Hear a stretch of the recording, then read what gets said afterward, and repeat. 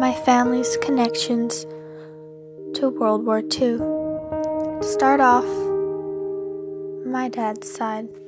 My dad's side is Dutch, so they were in the Netherlands during World War II.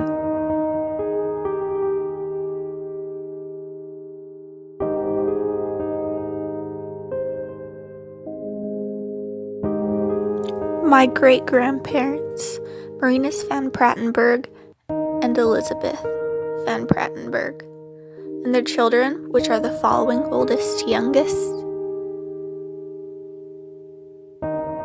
Nettie, Wim, Winey, and Marinus Jr., who was born in the war. They spent many years struggling for food and avoiding German soldiers and bombs being dropped from German planes.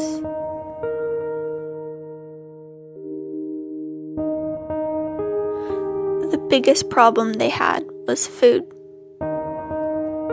Food was scarce and hard to come by. Often Marinus, not Junior, would trade his own store goods for food because he could. Because he owned a store. Or he would cross the river into the farmlands.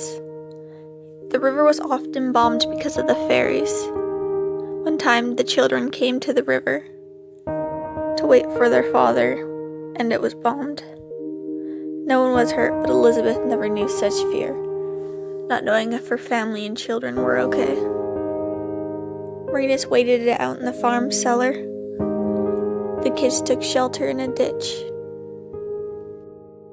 This is why my Oma said they would never forget the sound of German planes flying over.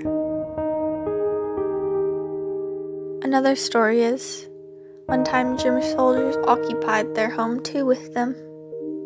Elizabeth had an encounter with a 15-year-old German soldier. She could hear him crying for his mother through the walls, screaming for her. The German soldiers were humans too. One time a soldier gave Elizabeth fruits.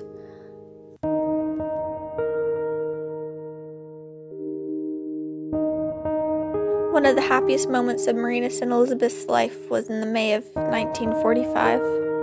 Canadian soldiers came in tanks, handing out food and pushing the Germans away. The moment they waited so long for.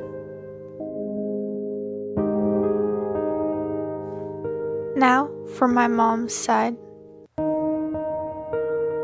This is my great-grandpa, Maurice Belanger. He was a pilot. My great-grandpa was a bomber pilot for the Royal Canadian Air Force. He mostly bombed ships. During his time as a pilot, he earned the Distinguished Flying Cross. This is my great-grandpa's badge. It has a Latin phrase on it, which meant and stood for through the adversity to the stars, or through the struggle to the stars. Lastly, the pilots often fought on if the bird was albatross or eagle.